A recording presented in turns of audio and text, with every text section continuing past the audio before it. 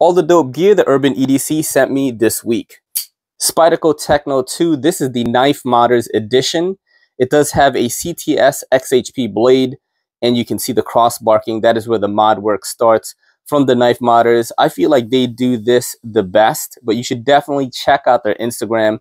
They do a lot of really cool stuff on there.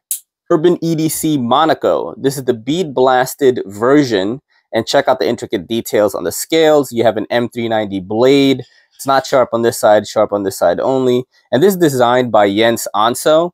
Really, really cool one for the fifth pocket or watch pocket. Urban EDC Recluse S. This is a really interesting slip joint S35VN blade. And look at that blade, actually. Very, very different from most slippies that you're going to use. Just like a really cool grind on this one. This is the JG10 variant. All the other variants are sold out. But I kind of dig this black on green color configuration. And the hardware is titanium. The pocket clip is titanium as well. Non-locking, for those of you who can't carry a locking blade, check this one out. Justin Lundquist 5-slot pry bar. This is a purple one. I requested this one specifically because my girl has a purple EDC rotation, and this will look great in there.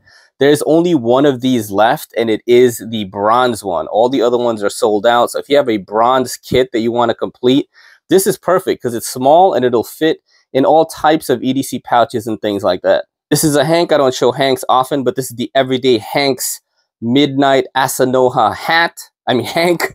Asanoha is like a pattern that represents hemp because hemp leaves are strong. And they put these on children's kimonos in Japan so they grow up big and strong. That's what I read on the Google anyway. Very cool Hank nonetheless. Now these crazy things, TNP Avis pry bar. So dope that they sent me two, and I don't know why. So this is a, really, really cool kind of rectangle-ish pry bar. You got a bottle opener, a flathead pry bar tool right here. You got a little lanyard thing right there. The cool part about it, though, is that it has a button right here which releases a utility blade. I've checked out a lot of pry bars in my day, but never one with a utility blade in it. And very easy to remove and replace blades. So in case you need to do that, very, very awesome, actually. This is, I think it's only 65 bucks too. It's titanium and carbon fiber. There are other variants available as well. Drop in the comments which one of these is your favorite.